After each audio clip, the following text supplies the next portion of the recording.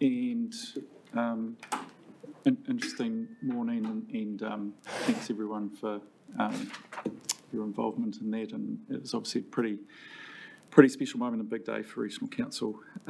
So if we can just carry on, our chair, Ormsby, is just tied up with some media engagement, so hopefully she'll be able to join us back soon. We just have to go back to a little bit of housekeeping. Any conflict of interest declarations today? There are none. Great. And now we'll move on to confirmation of the minutes on the 10th of July. Councillor Williams happy to move that they're correct, and Councillor Van Beek to second. Thank you. On to our next item on the agenda, the Hawke's Bay Regional Land Transport Plan 2024 to 2034. I'll ask Katrina to come up and just introduce that.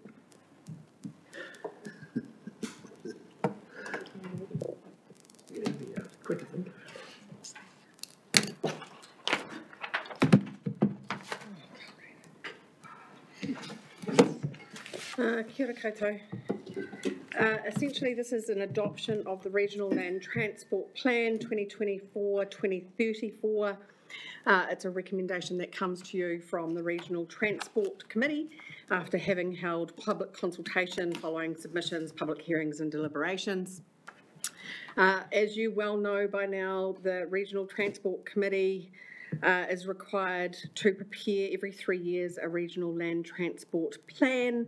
That regional land transport plan sets out the program of activities for our regional council in terms of public transport, road safety, total mobility, but also for the TLAs in terms of their roading program for the next 3 years. The program of work set out in there, I'm probably using the wrong term, Bryce, correct me, but essentially all the work that the region intends to do forms the bid that goes essentially to central government, Waka Kotahi's board, where they make all of the funding decisions under the National Land Transport Fund in accordance with the National Land Transport Program. Happy to take questions. We could go to questions, or we could ask Councillor Williams and Van Beek if you'd like to. Yeah, if you'd like to speak, you're welcome to now. Sure. Before I do that, I'm wondering if, Katrina, you'd like to take the opportunity to introduce us to a new member of staff. I would. Russell, can you just join us up here, I think. I am incredibly delighted to introduce you all to Russell Turnbull. He comes to us from GoBus, yes, and is our new transport manager. Yeah. Great. Thank you. Welcome. Nice to be here. Thanks so much for taking that on. Chair, I'm wondering if I could just speak briefly to the report and the process that's in front of you, and I hope to come back to Russell as part of that. We've had a lot on this year. We've had a revenue and finance policy, we've had a long-term plan, but we've also had a regional land transport plan, and in fact that process has gone on for 18 months from its first genesis, and it started with a challenge I levelled in December 22 that we be pretty radical and bold in setting up this region to be more resilient to the effects of climate change in our transport system, but equally deliver through step changes in public transport and active transport in particular, real gains or wins in terms of driving emissions down. So to really think in some new ways. And then, of course, we know what happened. And this was supposed to be a light touch review of the transport plan, but as the paper explains, it ended up being a wholesale rewrite as our transport network needed wholesale resurrection in a way as a result of that event. And I think, if anything, what you're reading in this regional land transport plan, and I'm sure you've all read it cover to cover, is a lesson in that if we don't manage land erosion and woody debris properly, or the way we vegetate and use our land in the catchments, in the hill country in particular, we lose a spectacular amount of transport infrastructure, including all the bridges that now need to be replaced, and that, you know, we don't integrate our transport system, including our bridges and our roading and our rail infrastructure, with our, you know, understanding around flood resilience at our peril.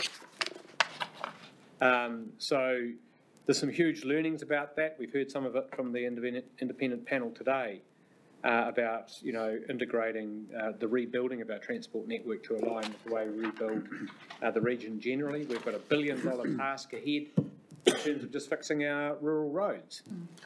And, you know, this is orders of magnitude beyond the budgets of our territorial authorities' capacity to achieve. So we've tried to navigate all of that, and we have, I'd probably take you to, in addition to the incredibly interesting context, the objectives and policies here put a real priority around resilience. That is, that all investments made with the funding that we might be able to attract through this plan, through the National Land Transport Fund, for example, to ensure that all new replacement assets strategically integrate with natural hazard management systems, and that they build in redundancy so that if one transport part of the network fails, another one's there. And that's exactly what we didn't have. And that was one of the big learnings. But on the flip side of that, and I keep coming back to this as a personal perspective, that you can't, so there's a huge focus on adaptation to climate change in here, and necessarily so. But as I've shared before, and it's actually James Shaw who coined this term, Di, I think you've heard me use it before, if we don't actually tackle the emissions that this region generates, and indeed the world generates, in which we are part of, it's just like putting bigger and bigger buckets on the floor while the real problem is that the roof is leaking. And I see public transport and active transport as an opportunity to really bring down the region's emissions profile. It is 20% of the regional emissions, and we have an objective to drive down, you know, literally a low emissions transport system, including through a range of AT and active transport and public transport networks, including specific public transport and active transport corridors that are, you know, targeted to the purpose. Whether that's the way to go or not, there's other views about that. But what's happened, unfortunately, and this is a question I know is interesting, at least one of the councillors around this table, is that in the midst of preparing this plan, we had a change of government, we had a change of focus of the government policy statement, which, whereas it was previously had a strategic priority on climate change mitigation, no longer does. And the level of funding for public transport was substantially ratcheted back under the current government policy statement, and it's left us in a position where we're really just treading water. And the step change we wanted to deliver in public transport is now going to be very challenging to deliver. And that's where I come back to you, Russell, because that's why we're so delighted that if anyone can do it, you can. To work within the new... Pressure whatsoever. To work within the new model we've got, which is about frequency over coverage, in a way that with our available funding at its reduced level, means we do get the maximum returns in terms of fare box recovery, people in the buses, and driving emissions down with the budget we've got. The last thing I really wanted to say about this is it is, as was explained, a bid for funding from the National Land Transport Fund, which is massively oversubscribed. I mean, we had Simeon Brown on the radio this morning talking about building 4 lanes to Whangarei. Where do you think we fit into that? Right?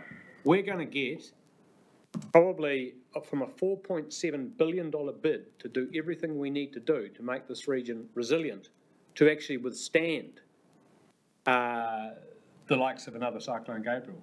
We're probably going to get $300 or $400 million, right? That's what we got last time. So think about, that's just an order of magnitude difference. You know, it's a tenth of what we need. And the priority, because the government priority statement is on roads of national significance, will be if there is a shortfall of funding, and there is, it's the expressway that's going to win, right? So that will mean that the Waikato Gorge replacement to Wairoa, if there is a known shortfall of funding, won't go ahead. It's our number one priority in our plan. It's a number one project. It's been there for years on the books. We'll get a tolled 6.5k expressway that's got no capacity to build in other modes for active transport or public transport, at the expense of any improvements in our public transport system, which could take congestion off that expressway, the Waikari Gorge deviation, or any enhancements or improvements to State Highways 2 and 5, which are critical lifelines connecting our economy to the engine room of the North Island. So those are the challenges that we face, but we decided we would put our own vision and tell our own story, and the Transport Agency told us to do that within this plan. And governments will come and governments will go. We do think there is a very good degree of alignment with the government policy statement as it stands around resilience and investing in optimum returns, maintenance and that sort of thing. But we have not let go of our desire to reduce emissions in the region and to have an integrated transport system that works as exactly that, a system. So thank you, Chair, for letting me ramble on for so long about all of that. That's the plan. It's a big journey with the community. We had a lot of submissions. We've addressed them in ways that are set out in that report. And no, I don't have any questions, but that may have triggered some questions from the staff from what I've shared. Yeah, we will go to a motion and chance to speak, but if Councillor Van Beek wants to help introduce the paper anymore, and then we can go to questions. Yeah, just a quick comment. And with tongue in cheek this morning, I took upon myself to actually look at page 86 of the report, and it just happens to be the head is asset maintenance backlog, and really that's where we sit. And Martin has already explained it very clearly and very accurate of what we, at the big projects where we'll be sitting with that constraint on funding, but we also have the issue with rural roading. It's a very important issue for us right around Rohi, and that we shouldn't forget. So some of the really good things that we should be doing, and from an active transport, which I believe is health and well-being, we should actually move there.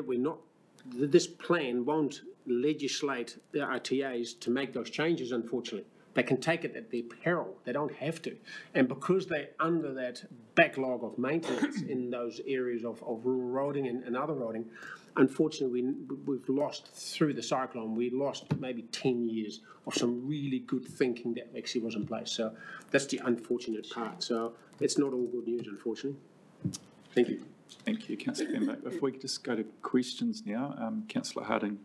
Kia ora, Chair. Look, this may be a question for staff, or it may be even a question for the Chair of the committee, Councillor Williams. What I'm trying to do is understand the current level of ambition in this land transport plan in relation to carbon reduction and how that relates to national ambition.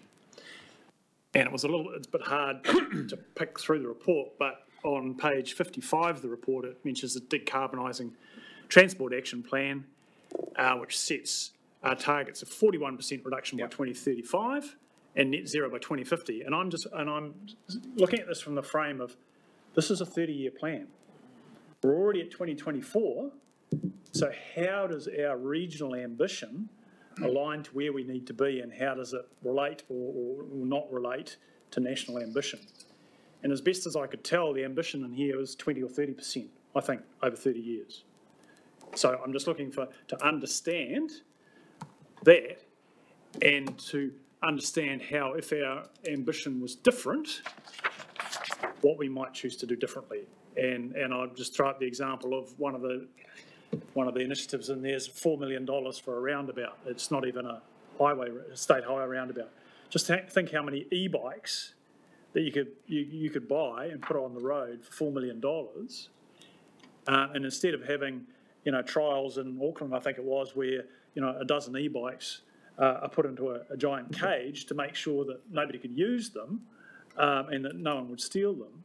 If we had 1,000 e-bikes on the streets of Napier and Hastings, what would that look like? And it would look like, financially one roundabout, but in terms of transforming people's lives and our total mobility, quite a lot different. Thank you. That's my question.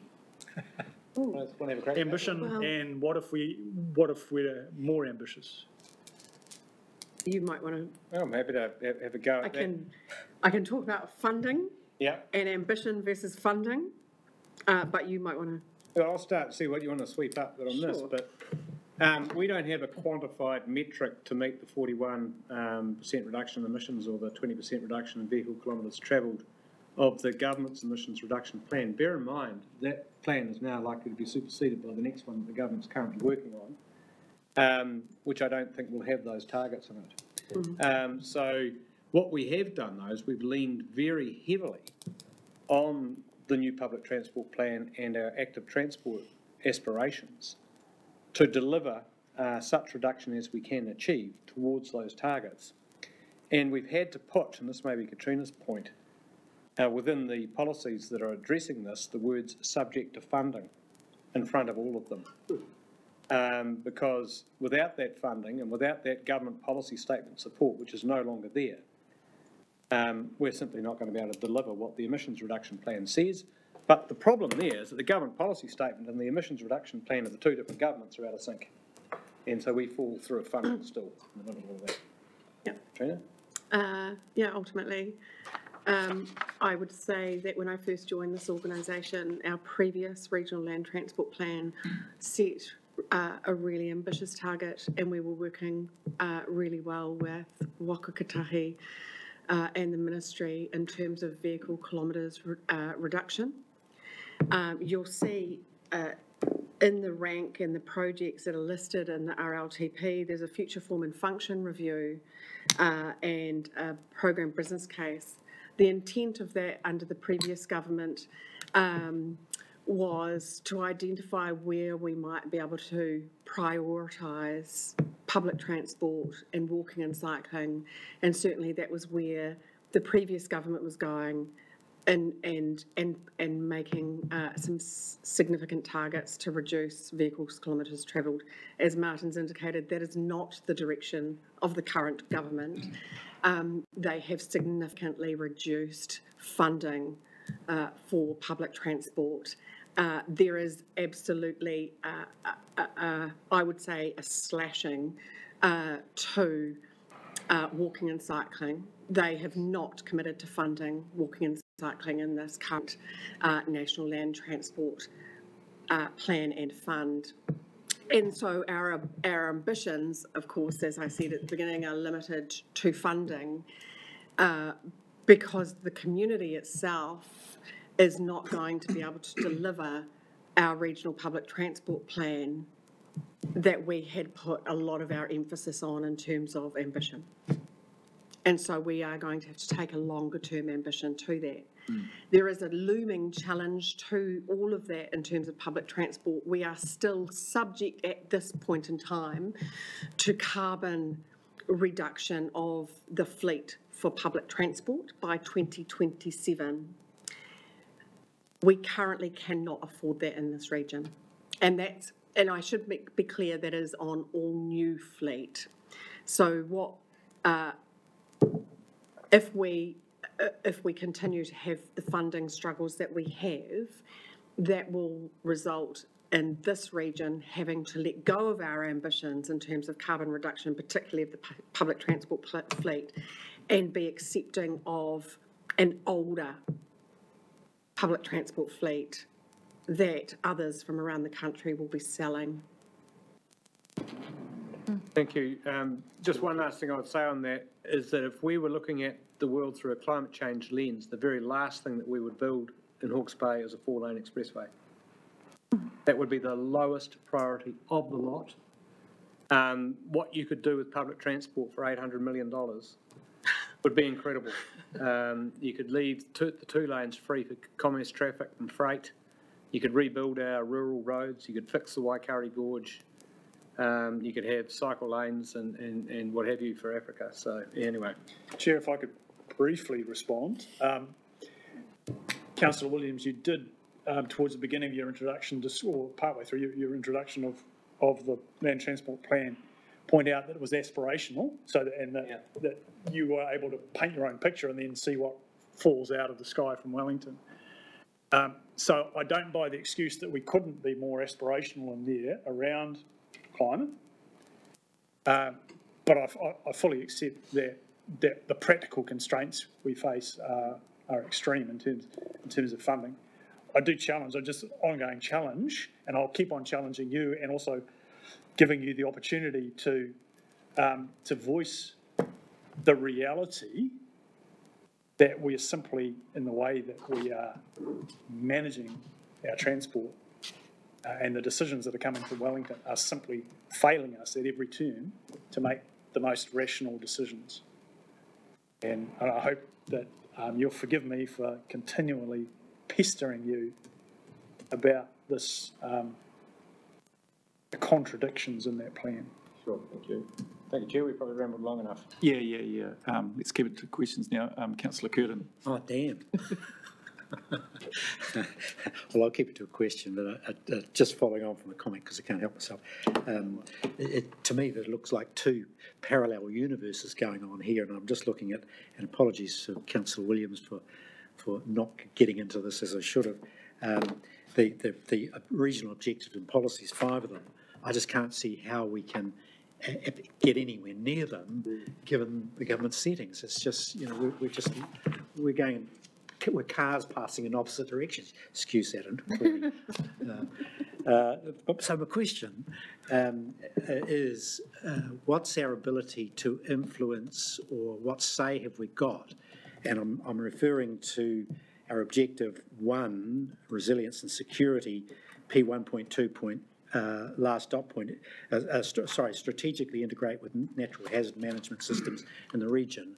So I'm picking up on that and saying, what's our ability to ensure that people building bridges or who've got bridges are lifting them up above the hazard zone? Is there any ability to really stamp our feet, particularly if we're going to build a 4-lane highway? Through you, Chair, absolutely. Chris Dolly's asset team are closely connected in with both Trek and Wakakatahi in terms of all of the rebuild projects to determine appropriate heights of any rebuilt bridge or structure. And so that work's ongoing. Supplementary, Mr. Chair. Do they require a consent? They require multiple consents, so both land use and consents from Hawke's Bay Regional Council for most likely, and I'm talking generally here, most likely for disturbance to a riverbed or something like that. They are consented under a special consent process through an order in council, which is fast-tracked. Sure. They are controlled activities, and we only get to influence conditions. Are they ongoing consents? And why I'm asking is that, can we insist that exist? I know the new bridges will be at one, that's an opportunity, but can we say you must raise this bridge? No. Further question, can we tell Transrail to lift the height of their bridge? I don't believe that's possible. Okay. But and I say but, we are working with them closely to try and influence their decision making. And we can add, we have met with the Chief Executive of Kiwi Rail to impress on Kiwi Rail that we don't want to see the temporary rail bridge become a permanent rail bridge. And we've shared all of our most current scheme, technical information with all of those bodies, including the infrastructure PO of the RRA, which is a key opportunity to share information across the different infrastructure owners. Thank you. Thank you. Question, Councillor Lambert. Yeah, just briefly, I'm very disappointed to hear that the Waikari Bridge might be put on the back burner, considering the report we heard this morning where the bridge height should probably be above the floodplain height. And realistically, the replacement bridge that's there right now, the Bailey Bridge, is less than half the height of the previous bridge. So hopefully that might make a change somehow. And the new policies come out just like our recommendations out of the report this morning. Sorry, is that a question, councillor Lambert? No, it was a Did we comment. put that into the request, that it's half the current bridge, is less than half the height of the previous bridge? Through you, Chair, we didn't go to that level of specific detail. However, we did talk about the Waikiri Gorge project as proposed in some level of detail within the plan. I do know that there is, through the RRA and the TAs and the regional mayors, there's been a range of engagement with central government, specifically around Waikiri over the last month or so. Thank you. If there's no further questions, we might move to the recommendations. Anyone like to? I'll move. Councillor Williams moved, Councillor Van Beek second. Anything more to speak to? No. Just to thank the staff for all the hard work, particularly Bryce. It's been, must have been an extraordinary effort to integrate so well with the Regional Recovery Agency and staff and the other PAs and all the work you and your team have done. Thanks, Katrina and Bryce. Jeff. Thank you. Board Russell. Yes. Do we vote on it? Yeah. Oh, hang on, no one voted yet. Councillor Curtin, Oh, I voted. you were putting your hand up to speak? No. Oh, sorry. Look, I'll just say one thing Councillor Williams said right at the start was about how there's so much going on and there really is.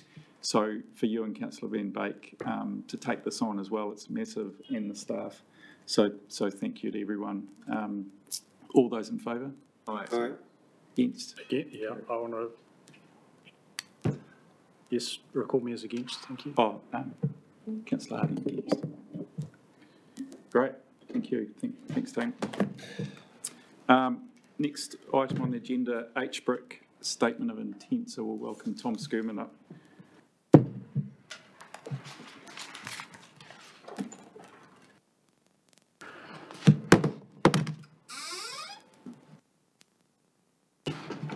Thanks, Tom.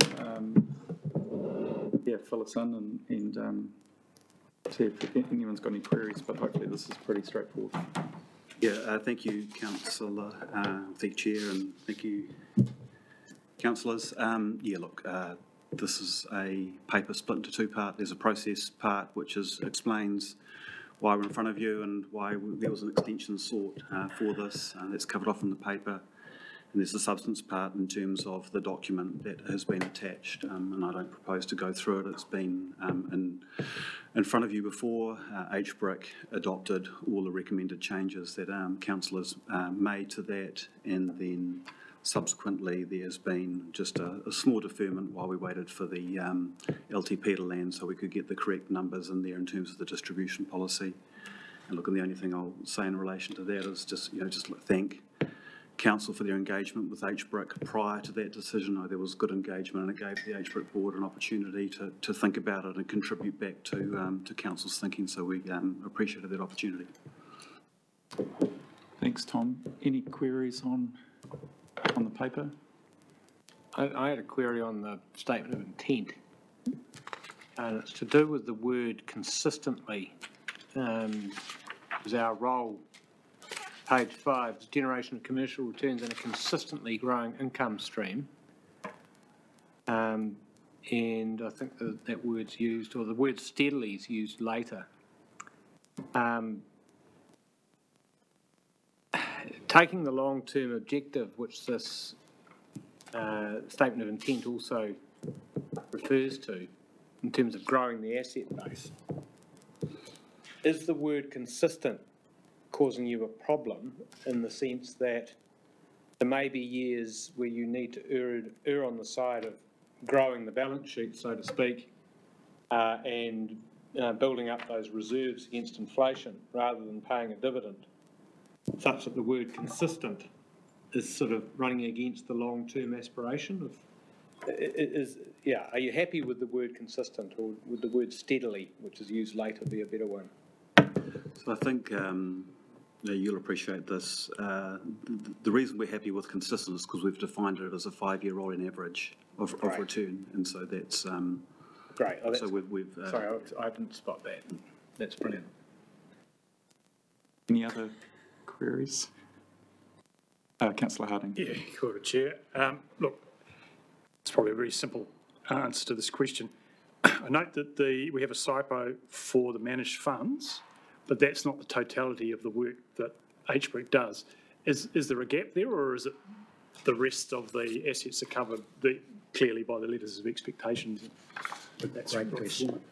Yeah, so it is a good question, and so yes, there is a very specific and directive SIPO which was recently updated in relation to a subset of the assets, and then there's, I suppose, what would you call an amalgam of documents that kind of inform the broader strategy. Part of the work that HBRIC is doing is to, is to create a holistic strategy over the group assets as a part of its new mandate. So whether you call that a SIPO or a direction, but this statement of intent has had to try and straddle the new mandate where it talks about HBRIC's assets, which is required under the statutory function, but also point to the fact that you've given HBRIC a broader mandate over council's assets. So I think the simple answer which you're looking for is that there needs to be an encompassing overarching strategy that informs all of this. Thank you. Well, just supplementary then, so that's something that we can expect in the pipeline to have a coherent overview. Yeah, look, absolutely. There's a corporate strategic on the 4th, but and HBRIC recently had a board meeting on Monday, and look, this is top of mind in terms of we're now working, proactively and quite helpfully alongside HBRC staff in relation to HBRC held investment assets, and when we do that work, we're eager to get back in front of council and discuss that, because I know that your expectations from the investment portfolio, have been raised. Thank you. Councillor Curtin. Just if I could comment on Councillor Harding's question, because it's an excellent one. And well, firstly, I'd like to say that the change to this agreement was brought about by the council decision to request a special dividend from HBRIC, and I can say that the independent directors have proven excellent value in that, because pointing out very innovative ways of which we can realise that with minimum impact on the investment portfolio. So a good question for council to ask of HBRIC, and the value thereof coming back to us is going to be realised, I think. The second part of this, and Councillor Harding's question, really goes to the, if you like, the in-principle mandate that council's given to HBRIC to not only look after the HBRIC assets as best it can, but also to consider HBRC assets. And so that's fine in principle. What we're struggling with at the moment, or at least investigating and working through, is the best means and mechanism for that to take place, and therefore requiring a deep dive into the respective asset groups that we've got, and if you like, bringing to the surface some of the issues that go with managing that. It's certainly not an easy process, and I would say when you look at in this document, the performance targets is sort of a really gross high-level directive to HBRIC, but it's clearly inadequate to get to the level of, if you like, detail and confidence that an agreement that would look like that HBRC needs to have in play. And the aim is to bring back to council those options, and for council to consider those options and sign off on that direction of travel. Is that fair reflection? 100%. Thank you. Thank you. If there's no further queries, we might go to the recommendations, which is to receive the updated statement of intent. Councillor Harding, happy to move. Do we have a seconder? Councillor Curtin, would you like to speak? Thanks. Councillor Curtin? No. Anyone else to speak? Councillor Yeah, Williams? like I've just found the 5-year rolling average reference, and actually highlighted it in my reading over the weekend, but it says total investment returns will be assessed on a gross rolling 5-year basis, and I hadn't drawn the link between that and the consistently growing return to the council. I mean, an investment return and a dividend expectation are maybe slightly different things. So perhaps some greater clarity around the wording of the SIPO on that point as to what it means for those return expectations to the council. Thank you. Great, if there's no further comment, we'll go to vote. All those in favour? Against? Carried. Thank you very much, Tom. Right, EICC, so as well as those councillors, is Ian? No? Oh, yes, you want. Would you like to come up, Ian, or just leave it up to our chair, committee chair? Get up there. Thank you. Great. Very nice to be adequate. Thank you, Chair. Thank you, through you. It is a committee of the whole, so I think almost, oh no, there were a few missing, but I'm sure you've caught up on the minutes.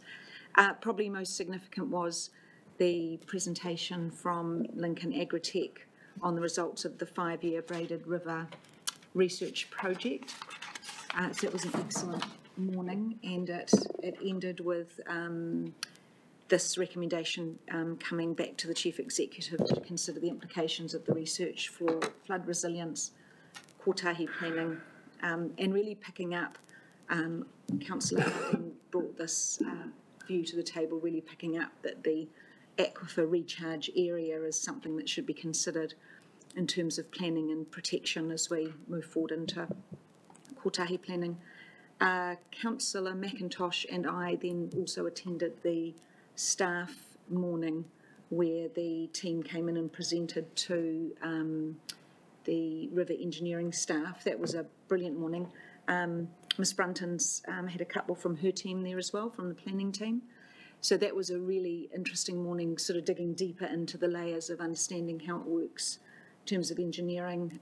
Tonkin and Taylor were there, who are running the scheme reviews, so talking about how some of the work impacts into that. So I think we've really come to a place where there's quite a growing understanding of what the implications of this may mean. And if Nick was here, I'd ask him quite where he was going with that, although I acknowledge it's been a pretty busy month. We also did have some fantastic presentations from NIWA that are all available to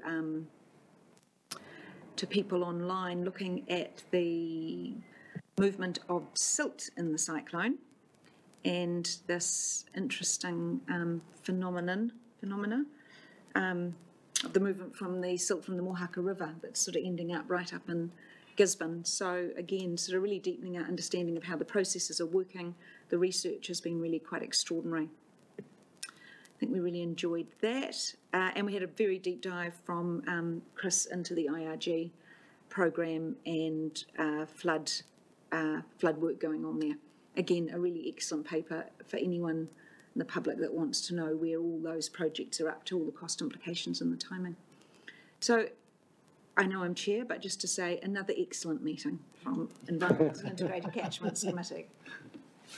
Thanks, Chair. Thank you, Councillor Sears. Any questions for Councillor Sears? No questions. I think the timing of the Braided Rivers project's been excellent with everything else going on, and it's just another part of the puzzle that we're all trying to put together at the moment about how we move forward. So that's been great. If there's no questions, we'll Get a move, Chair. We've got a move in a second for the report. Councillor Sears and Councillor Roadley. All those in favour? Aye. Aye. Against? Carried.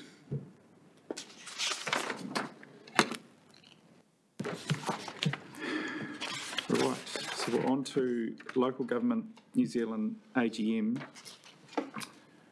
And we've got some remits there. So we've got Chair Ormsby, Councillors Roadley, Sears and Hawke attending, is that correct?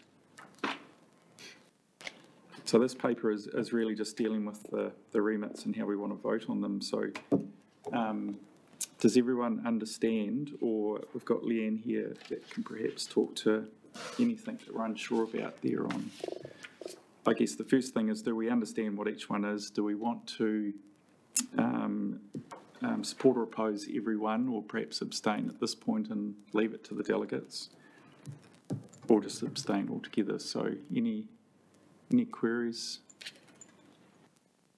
Or do we want to run through them one by one, Yeah, I think perhaps? so, yeah. Yeah, okay. All right. Remit 1, representation reviews.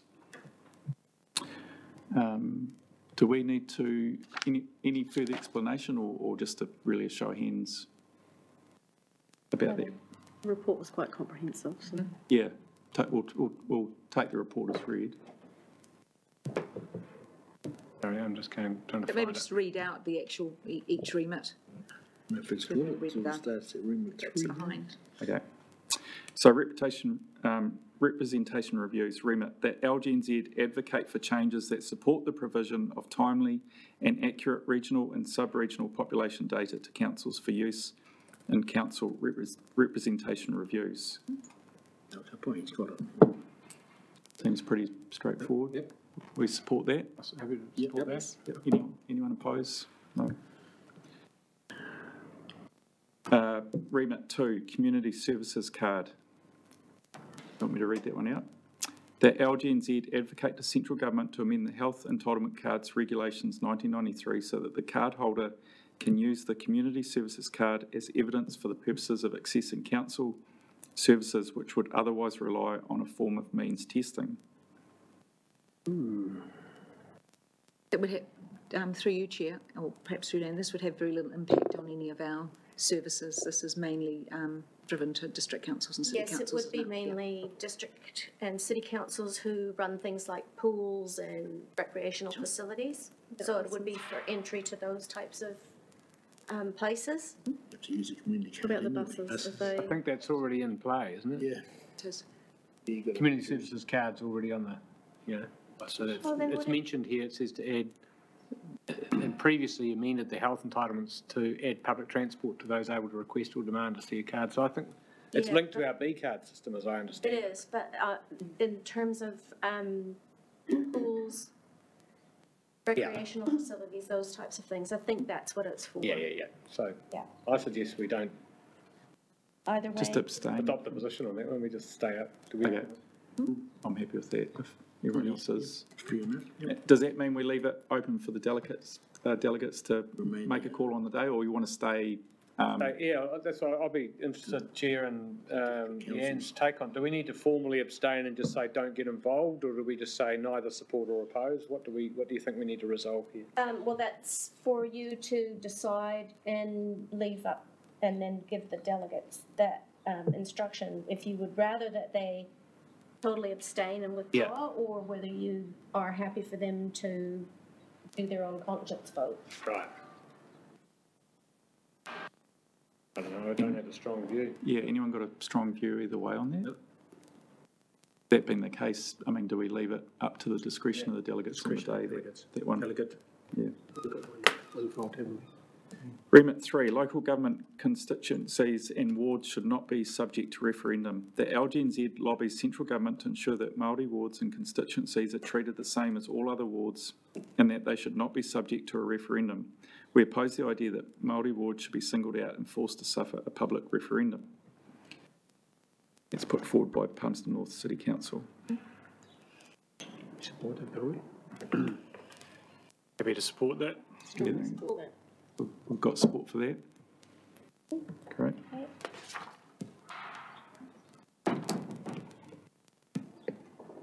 Yeah, why is my list running out on that?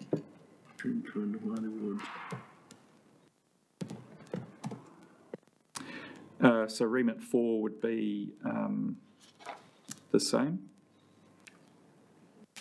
Slightly different. This will be a change to the electoral act, Chair, I think, isn't it? So, in other words, whereby Māori seats would become entrenched as is the general structure of Parliament and the voting system within statute, and it could only be changed by 75%. Okay, so the remit is that LGNZ proactively promote and lobby to entrench the Māori wards and constituencies for the 64 councils which currently have these to require the support of a supermajority of Parliament should either Parliament or council seek their removal.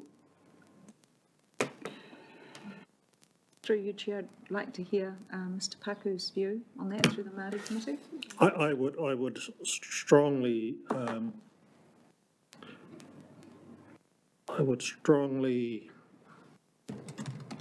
hope that the council would actually support this.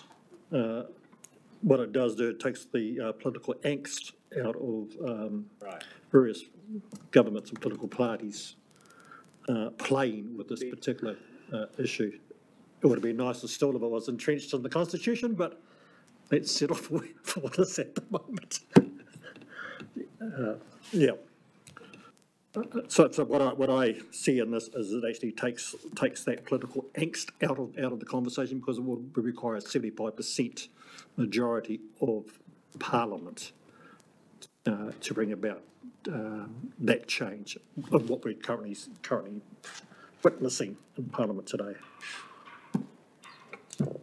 As a former politician, Councillor Curtin? Oh, look, there's no harm in supporting this. Well, I support it 100% myself, but I can't see any harm in supporting a signal that goes forward along with the other remit. Yep. I think it's useful if local government goes in this direction, then at least they've made their case. Yeah. Councillor Harding. Kia ora, Chair. Look, I support Mike's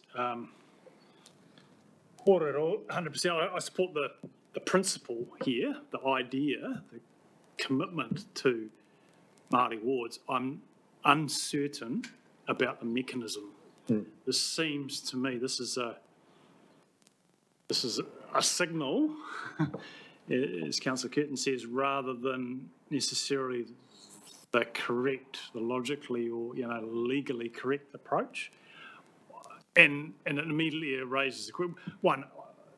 It's taking, in some respects, is actually handing the fate of those or the control of those seats away from local government. I think what we really want is local government to be able to control that, but this is essentially for taking a subset of those, the current ones, and putting them into a different process. So it raises a whole lot of, it raises legal questions that simply the paper doesn't address, and a whole lot of other things. I get the kaupapa, I'm just not sure that it's the right mechanism, and so my preference would be where you support the idea behind it, but we leave it in this case to to a conscience vote for our delegate, having to listen to the room, because to me simply not enough information. So I'm seeing a few nodding. Any of the delegates feel comfortable or want to talk to that, or? All I was going to say is I'm very inclined to take Mike's advice on this. But we did say to the Select Committee on the Local Government Amendment Act, get out of our lane. Yeah. And this is getting into Parliament's lane. So that's kind of where I was a bit torn on the whole thing. Yeah, so I don't know where that leaves me. It's certainly not the most ideal mechanism, but it seems to be the only one that's sitting there at present in regards to this particular forum. And if I might add through you, Chair, is that before this would have to go anywhere further, there would have to be a lot more work on how it could be put into a form that would result in what the changes that they're seeking. So what they're actually seeking is just that those councils that already went through the process as this council did in 2021, 22, early 22, that they won't be meant now to have to either withdraw their decision or go to a binding poll, but that would make that directive from central government have to have a 75% vote in order to go forward into the bill like it has done. If that makes any sense whatsoever to anybody else. I think everyone's looking a little bit confused as to where we're going to land on this. Is it one of those ones we leave up to our delegates to perhaps investigate further at the? Listen to that. That's kind of my view of it. Yep. Happy with that, Thompson? Yep. Okay. Leave it to delegate discretion. Okay, thank you. Great. Remit 5, graduated driver licensing system, that LGNZ advocate for changes to the fee structure for driver licensing, better preparing young people for driver licence testing and greater testing capacity in key locations throughout New Zealand, in order to relieve pressure on the driver licensing system and ensure testing can be conducted in a quick and efficient manner. Put forward by Ashburton District Council. Yeah, I didn't understand this. I really don't. Yeah, Katrina, could you help us with this one? Because how does this help or hinder getting young people who are at risk or whatever, or are unable to access training into? I'm slightly talking out of turn. It should really be Liz Shrilicki, our road safety person. But, excuse me, from what I understand, is over the years, funding for driver licensing has been reduced, and the locations in which you can get your driver license has also been significantly reduced. For example, you cannot get your restricted license in Wairoa. You can sit a learner's license, I think, and that's about it. And so what we're creating, or what has been created around the country, is sort of driver licence poverty, where you end up with huge amounts of unlicensed drivers who then end up in front of the courts because they're driving on learner licences rather than unlicensed drivers at all. And so it's about investing in that system, which we would, in the road safety Hawke's Bay, we would support. Yes. Putting the appropriate resources in place. Correct. Katrina and Chair, what's confusing me is that the complaint in here seems to be that Waka Kotahi decided not to charge people for their resit. Oh. So it says, according to Waka Kotahi, only 53 people on a restricted licence passed their first time round. And so they introduced a revised fee structure which removed resit fees. And then that swamped the system, which means people can't get into the first one. Oh. And so they're actually, it seems to me to be saying, charge people for their second resit, and you'll get more people into driver's licence. Oh, my apologies. You see what I mean? So I'm a little bit confused about what this remit's actually doing and whether it's a good thing or not. That's not. Through you, Chair, I think it's already actually just happened last week. Yeah. It happened last week. They've removed it. You get one free resit and then you pay. So that's actually already happened. So the government's reversed that Waka Kotahi policy. Already. That's right. So they're going to spend more money or study. Yeah, through you, Chair, it seemed to me, if you get to the bottom of the paper, it seems to be about Ashburton District Council wanting to trial a different way, a different form of graduation for, as in the steps in the driver's licence system. And, so it's unusual that this is, I would think, sponsoring a particular council to do a particular job. I think, again, it's probably very well-meaning and maybe very good, but again, if we can just leave it to our delegate to do sound. Right, yeah. They can hear the conversation and get a better sense of it. But what do you think, Katrina? I mean, it's any advice you'd be giving us? Well, I can certainly get some advice from Road Safety Hawke's Bay for your delegate, so that she is forearmed before she attends the meeting. Thank you, brilliant. Okay, moving along quickly. Number 6, remit. Proactive lever to mitigate the deterioration of unoccupied buildings. The remit is that LGNZ advocate to government for legislative change enabling local authorities to compel building owners to remediate unoccupied derelict buildings and sites that have deteriorated to a state where they negatively impact the amenity of the surrounding area, and to incentivise repurposing vacant buildings to meet region-specific needs, for example, accommodation and conversion. This is the Gisborne District Council. Yes. There goes wire, right?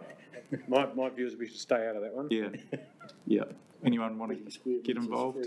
No, so we'll abstain. Actually abstain. Yes. Struck down to 10. Okay, to abstain.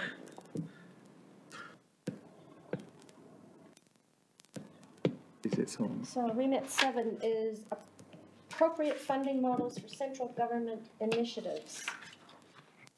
The remit is that LGNZ proactively promote and lobby for the development of a more equitable and appropriate funding model for central government initiatives.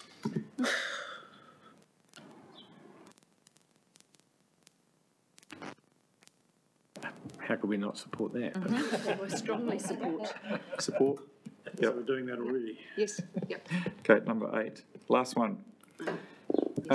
Goods and GST revenue sharing with local government. I mean, do I have to read it out? It speaks for itself. Support that. Support that. Yeah, I've read Hawke's Bay Regional Council would get $10 million a year if we got our GST back. Wow. And just think what that would have made for this year's conversation. Would have been a huge difference. Okay, well, I better support that then. And year on year. Great. So that's the end of the remit. So I guess we'll go back to, Then we just need to confirm who the second will be if the delegate is unable to attend. There's a couple of others going. there's 3 others going. Yeah, it's. And they're named in the paper. To the conference. So does anyone want to? What day is it on, please, Wednesday. Chair, through you? It's on the Wednesday. What time? Not there, so. You're not there. I just need to check. I'm not sure what time I arrive. What, will you be there early? You're there on Tuesday. Ah, no, there we are. Councillor Hawke will be there early on Wednesday, so It's a strange thing, isn't it? For you. She was going to be here on Tuesday. Wednesday, Tuesday. Yeah, Tuesday for the Māori. Ah, there we go. Another one, yeah. Okay, so that, Can't see. Councillor Hawke, Councillor Rowley, was there 3 more that I've missed somewhere? No, it was just what Leanne raised then about what, Who's going to be who the the, secondary? confirms the councillor will attend, alternate delegate. So other than that, if we can move all the recommendations whole, we just need to move in the seconder. Move. Councillor Rodley to move. Councillor Harding to second. Second? Councillor Harding second. Oh, yeah, sorry. Chair, are we just moving 1 through 3, So all of them that we've, as decided? Yes, decided. including councillor Hawke? Yes, yep. Fine, So, thank you. Yep, happy to move that, or second, I should say. anyone like to speak to that? No? All those in favour? Vote. Against? Carried. Right, we're just about there.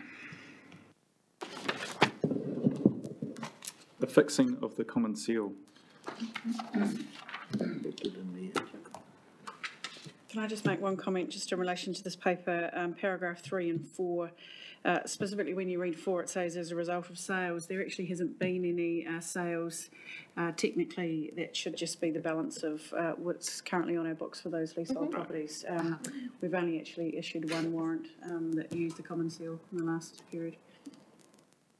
Right. Anyone like to move? Councillor Curtin and Councillor Sears second. All those in favour? Aye. Against? Carried. Report from the Māori Committee. Mike Paku, would you like to? I only have one comment, Mr. Chairman. It's in regards to an item that's actually not on there, and it's more for councillors' information. As part of the Wairoa Takiwā report, the bar did come up in that in their report, raising their concerns about its current position at that time, and the need for work to be urgently done on it. So that's just with information for councillors, so you don't walk into an ambush or anything. And other than that, I'll just take the report as read, Mr. Chairman.